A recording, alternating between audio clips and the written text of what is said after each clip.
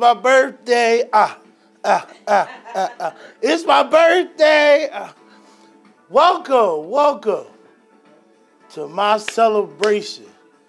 Thank you, God. Thank you, Lord, for 47 years. I wish it was 30-something. Woo! But I am so excited on today. Welcome. The Lord has blessed me with life to be able to have this time, 47 years, and he has blessed us on today. New Hope Fellowship Tabernacle Church. We have an awesome preacher on today, and I'm so excited to have our Bishop Cameron Gresham here with us today. This awesome man of God has decided to come and be a blessing to my life. I hope that he's a blessing to yours. This is the day that the Lord has made. We're going to rejoice and be excited and be happy about it. Listen, I don't know if you're happy, but I'm happy because God did it. He did it. My mom and dad died at 37 and 44. I have lived longer than both of them. So I'm excited on today that he has given me life. He has given me years. And I hope that you can rejoice with me because the scriptures talk about let us rejoice together.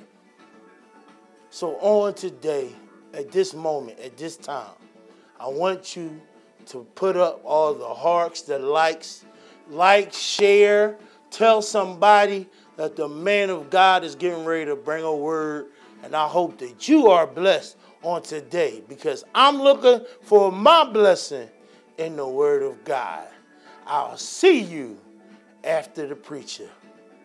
Peace. Well, this is the day the Lord has made, and we choose to rejoice and be glad in it. Can I engage you and invoke you to put your hands together and bless the Lord wherever you are, in the comfort of your home, in your car, on your job? For the name of the Lord is worthy to be praised, and we bless his name tonight. It is a joy for us to be afforded this opportunity of worship, amen, with you on today. Let me set protocol and honor the great leaders, amen, of the New Hope Fellowship Tabernacle Church. We honor Pastor Stacy Caison, and of course to the great man of God whom we are celebrating today, amen, Pastor Harry Caison. Happy birthday, man of God. Our prayer for you is that God will let you live as long as you want to live and never want for anything as long as you live. And to all of the reverend clergy and the people of God that join us here, there, and everywhere, praise the Lord, everybody.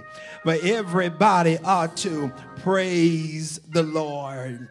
Jesus, you brought me all the way,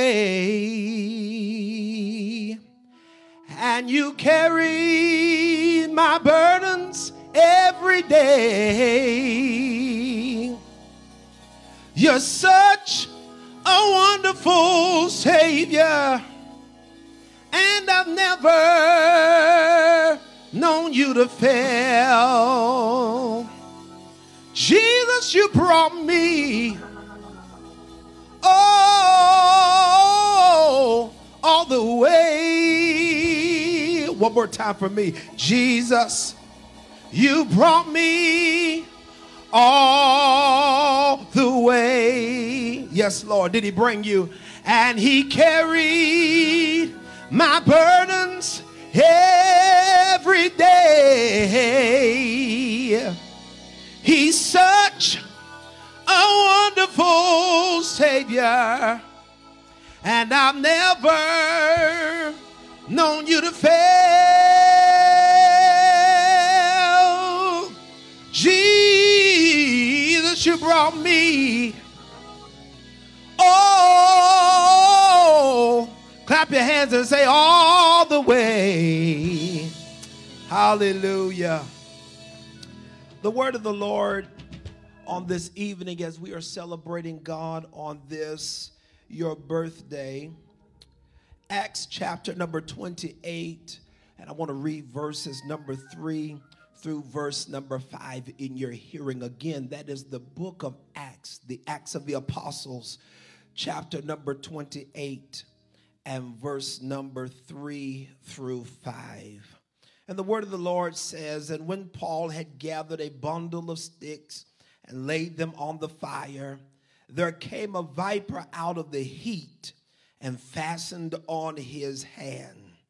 And when the barbarians saw the venomous beast hang on his hand, they said among themselves, no doubt this man is a murderer, whom though he hath escaped the sea, yet vengeance suffereth not to live. And he shook off the beast into the fire and felt no harm. Let me say that again. That latter clause says, and he shook off the beast into the fire and felt no harm. I want to preach just for the next several moments with the aid of the Holy Ghost. And I want to talk to you, Pastor Caison, and all of those of you that will hear my voice. I want to talk to you from the subject, I'm alive because there's more. Will you put that in the chats or tell somebody close to you in your vicinity, I'm alive because there is more. I am alive because there is more. As a man of God and a servant leader, I've always been one who desired to give God my very best. I've always worked hard to do the things that I felt would bring honor and glory to God. And so with my passion for excellence in ministry, it was always and still my present desire to listen. And I always found joy in learning from the experiences of those who have preceded me in the ministry. As a matter of fact, the Apostle Paul, who pens the book of Corinthians, 1 Corinthians chapter number 11 and verse 1, he says, be ye followers of me, even as I also am of Christ. And this short clause is short but yet powerful in meaning, because the apostle, through this penmanship, is conveying two important lessons to the reader. Lesson number one is that when we are in doubt, or perhaps are in question of what to do or how to live or how to walk out the word of God, when we have those question marks in our lives, he tells us that there are still vessels of honor that remain in the earth that have the blueprints of heaven that are being followed. And so because of that, I found it informative and interesting to watch the documentaries of those who are considered to be our mothers and fathers of the faith, those who have made monumental impacts into the kingdom of God. And listening to the stories of those whom we consider to be successful in ministry. And as I've listened to them, what I learned moreover is that through their success stories, that there is a place of years of extensive suffering and process. Their stories have denoted to us that they did not wake up one day and simply be or become what they were, but they went through things in their lives that processed them, that caused them to be who they are. When we listen at the documentaries and the success stories, and we listen at the historicity of people like William J. Seymour, who was one of the pioneers in the Azusa Street revival, when we listen at those like Bishop William Fuller, who is the founder of the Fire Baptized Holiness Church of God of the Americas, Bishop Charles H. Mason, founder of the church of God in Christ, we will find out that these were men, these were persons who some of them were born to families that were stricken with poverty. Many of them went through and battled depression.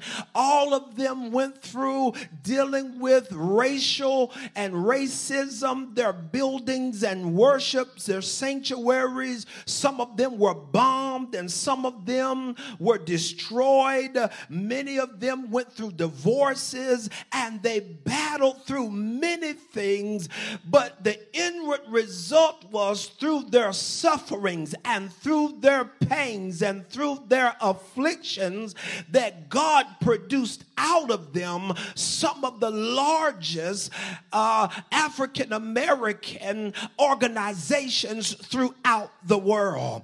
What am I saying to you today, people of God? I'm saying to you that where there is no challenge, there will be no growth. I dare you to tell somebody and put that in the chat tonight, that where there is no challenge, there will be no growth. And where there is no pain, there will be no gain. And where there is not a crushing, Holy Ghost, I hear you, where there is no crushing, there will be no oil. I'm glad that the saints of old taught us that this is an uphill journey, and that in order for us to become what God wants us to be, he has to process us. I remember that one of the songs of old was, "Please be patient with me."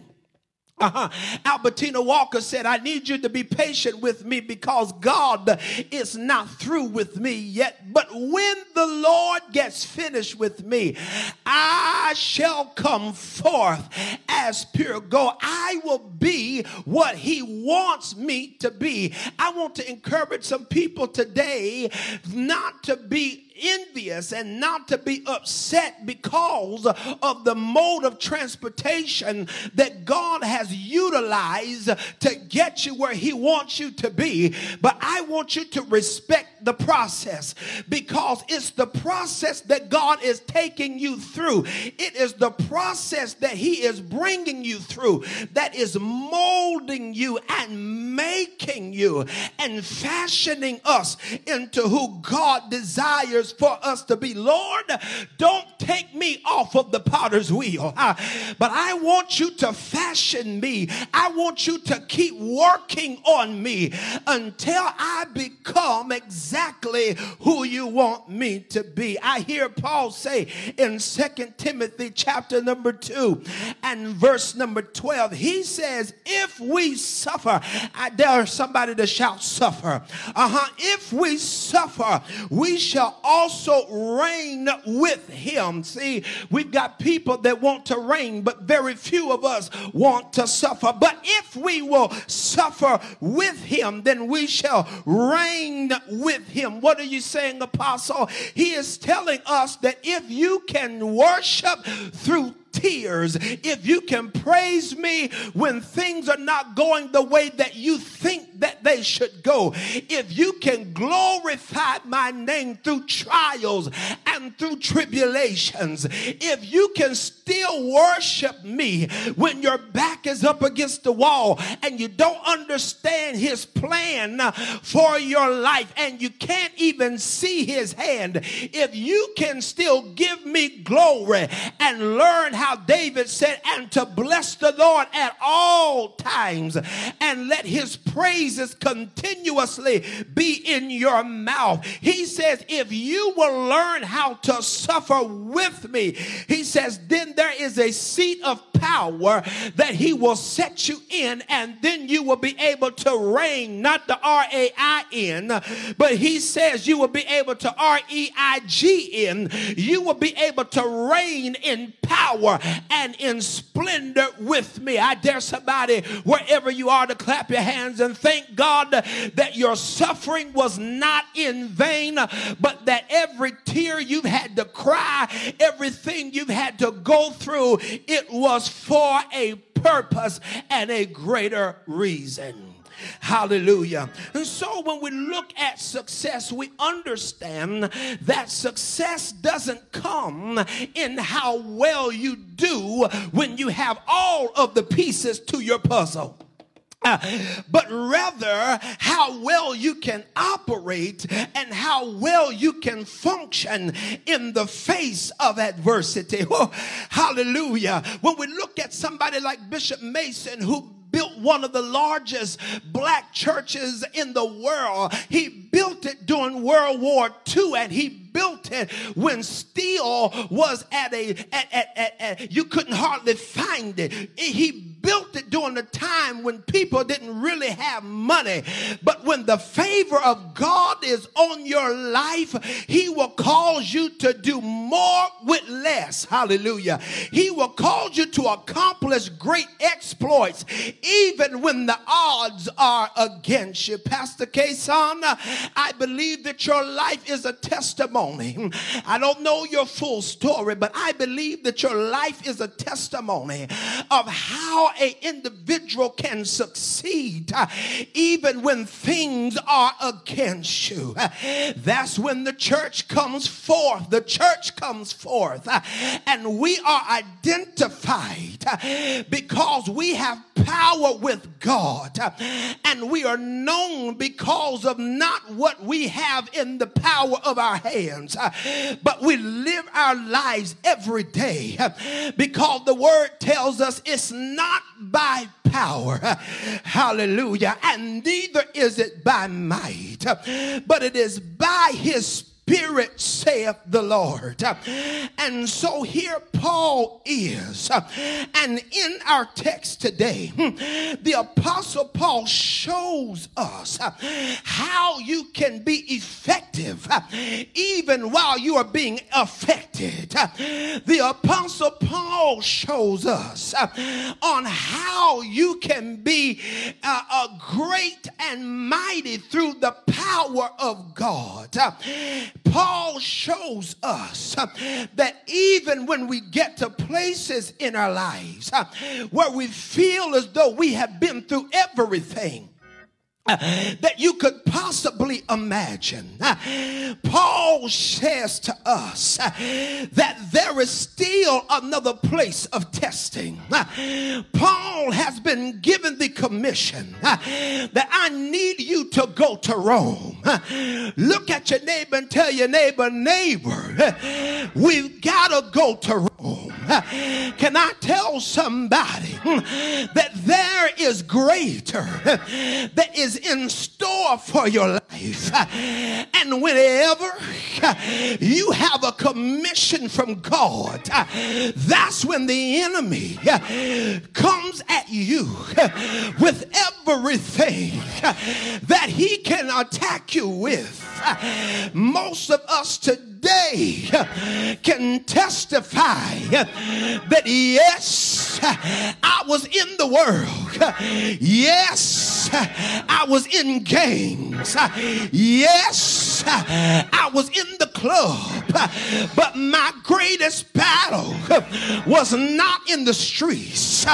My greatest battle was not in the club. My greatest battle, my greatest battle was not out there, but my greatest battle was after I said I surrendered my all to you, Jesus. And when I came out of the world and I came into the church, that's when the fight began. When I stepped away from everything that was familiar to me and I came on the Lord's side, that's when the battle began. Paul says to us, I was the chiefest of sinners. I persecuted the church. I was the one that persecuted the preachers. I was the one that beat the disciples. But Paul said, my greatest battle came after I had an encounter and I was knocked from my beast. That's when I got into the greatest battle, is when I said, Lord, I'm here to work for you. Lord, I'm here and I'm here to do whatever you say do. Somebody say yes, Lord. And so Paul says, when he gets the commission, I need you to go to Rome. The Bible says in chapter number 27, in his commission, he's on the ship and a storm arose, and the Bible says that Paul said to those that were on the ship with him, this storm is coming, it's going to hit us at Melita. And the Bible says that he told them the only way for us to survive is that you're going to have to grab a hold of a portion of the ship. We're going to be hit by a storm, but no life will be claimed. Yeah.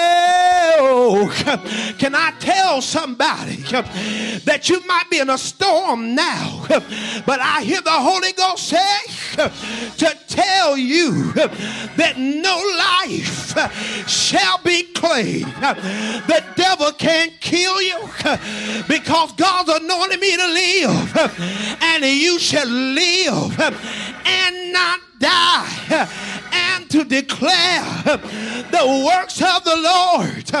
And the Bible says that when the storm arose, they make it to shore because they grab a hold of a portion of the ship that was torn into pieces. How many of you know what it feels like for everything around you to be torn into pieces, but yet God kept me together? Yay, Jesus. They make it to shore, and after they get to the shore, the battle is still not over. Chapter number 28 says after they make it to shore, Paul comes out of a storm, and the Bible says that he's picking up sticks to make a fire. Pastor Caison, and those of you that are hearing me, Paul lets us know that we never get to a place where we don't have to serve. He lets us know that even though I've been shipwrecked, I've been beaten, but I still can't sit down. Paul is gathering sticks to build a fire so that he can make everybody else warm. Oh God. And while he is putting these sticks on the fire, the Bible says that a viper comes out of the fire and it fastens onto his head. And the text says, I gotta quit here, but the text says that when the viper comes out and fastens to his hand, the Bible says that Paul shakes the viper off into the fire.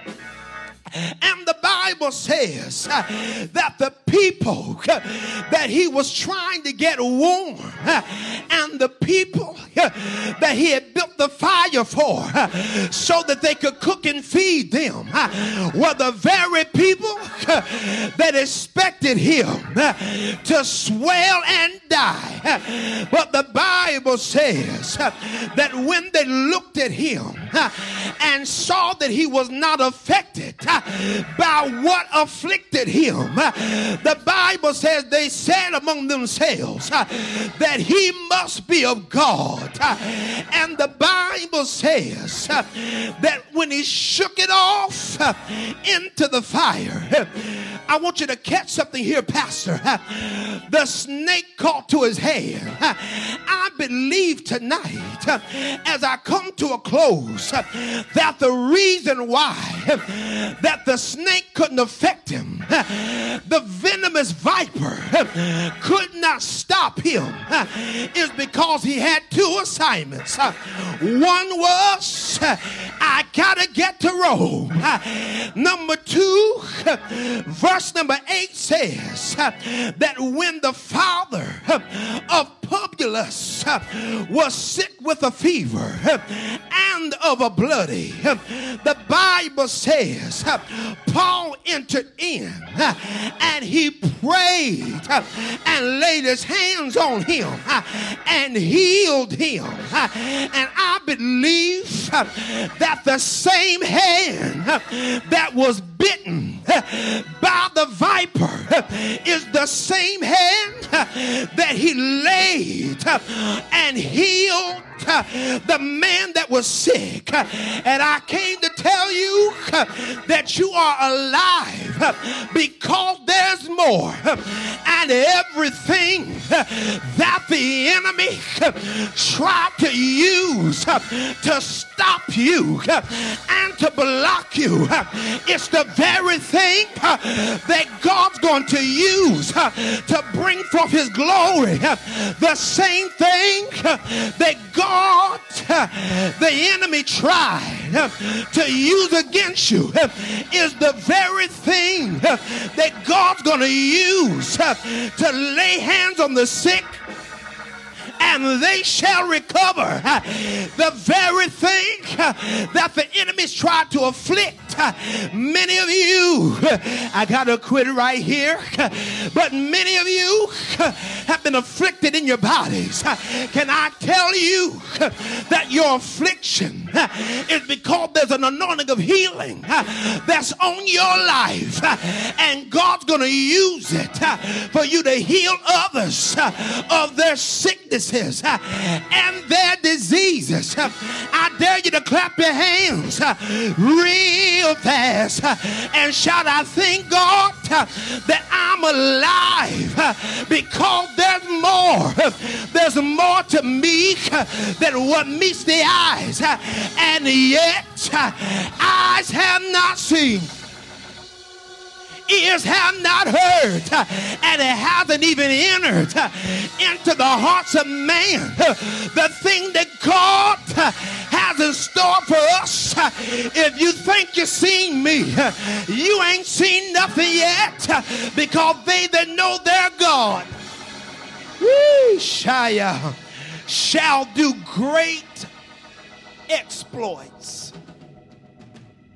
And so, man of God, I say to you tonight, be encouraged. The enemy's tried to kill you every day. Oh, yeah. He's tried to stop you every day of your life. Why? Because there's an assignment that God has placed over you, and there's ministry that he has placed in your hands, saying that we have this ministry as we have received of God. We faint not. I say to you, sir, continue to drive the nail. Pursue and recover all. I say to you, man of God, as the word declares, that your eyes have not seen and your ears have not heard. It hasn't even entered into your heart the things that God has in store for you.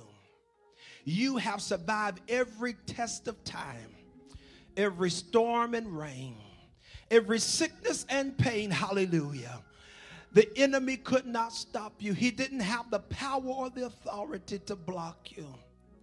And you have survived to tell the story that there is more. And I say to you today, may the Lord bless you. May the Lord keep you. May the Lord lift up his countenance upon you, sir. And may the Lord grant you peace.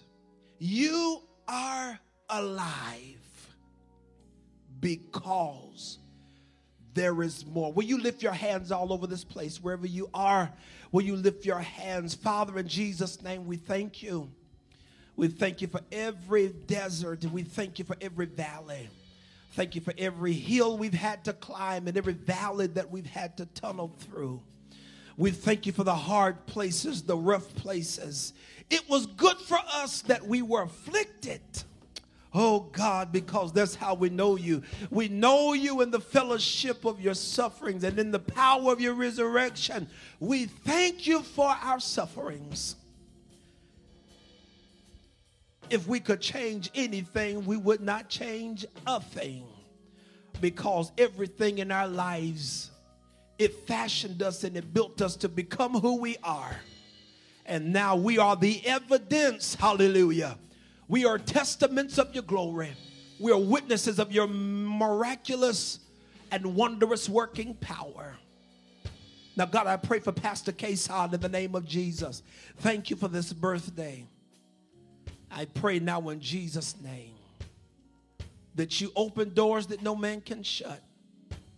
Thank you for access that's been granted and given. I thank you that everything that you have ordained before the foundations of the world, I thank you that your answers are yea and amen. Thank you that the time is now. This is the acceptable time, hallelujah, to pursue and recover. And we bless you for it. I pray, Lord, that you would bless him from the crown of his head to the soles of his feet, and that everything that his hands would touch, I pray you bless it. Do it, and we'll tell you thank you. In Jesus' name we pray. Clap your hands and give God praise and celebrate the fact that I am alive because there's more. Yay! What an awesome service on this morning, this afternoon. And we want to thank Bishop Gresham and each and every one of you for helping us to celebrate Pastor Harry on today. And we never want to close out a service without offering you the opportunity to get to know Jesus, to offer you salvation. And it's something as simple as saying, Father, I accept you as my Lord and Savior. I believe that you died and you rose again. I ask that you will forgive me of all of my sins. In Jesus' name, amen. Something as simple as that. And if you don't have a church home, if you don't believe, go to a Bible-believing church. We offer you the right hand of fellowship right here at New Hope FTC. If you don't have a pastor, you need a pastor, you want a pastor, here's a pastor, here's a pastor. And we want to pastor you. Come join New Hope FT Fellowship Tabernacle Church. And we will make you feel like somebody loves you. And on today, why don't you be a blessing? I'm not just saying to me because it's my birthday. But I'm saying be a blessing to the man of God. He brought forth such a powerful word on today. Not just about my life, but how you can take it in for yours. Amen. And I want you on today to help me be able to bless the man of God. Because the scripture says a prophet is due his honor. Yes. And I want you to help me be able to bless this prophet on today. You will see all the ways of giving that'll come in behind us. And please, and if you decide you want to be a blessing to me, put it in, you know, the Cash App, the Zelle, whatever it is, and say, that's for Pastor Harry. We'll throw your information up on the screen. Yes, we'll yes, do that for yes. you. It's capital P, capital HLC, Roman numeral 2. If you want to be a blessing to me. We thank you on today for taking out this time during your day to come and celebrate. All my family and friends, I appreciate you, and especially you for getting on today and to celebrate with me on today. I've been celebrating since last Friday, all weekend long. The whole month, actually. And we love you all, and we pray that God will bless you, and we pray that God will double everything that you have given on today, and that your life will be better after this service.